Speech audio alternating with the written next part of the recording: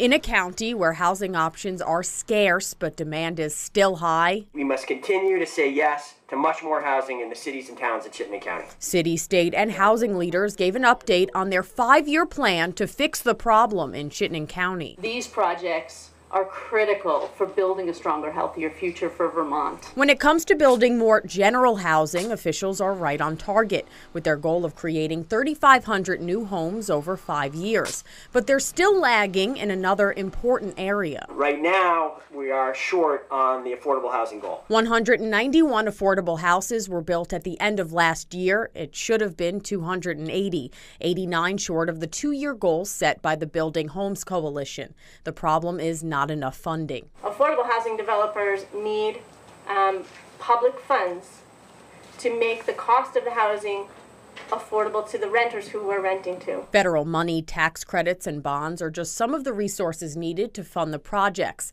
The Housing for All bond, passed by the legislature last year, is contributing to developments like Cambrian Rise, which is expected to add nearly 800 new housing units within 6 to 8 years, 25% of them affordable. We need to do it again.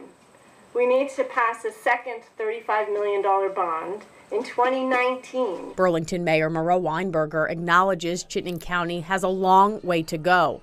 Solving the housing crisis is not a quick fix. 2 good years don't overcome decades of underproduction, don't overcome decades of too many proposals failing to go through. In Burlington, Helena Battipaglia, NBC5 News.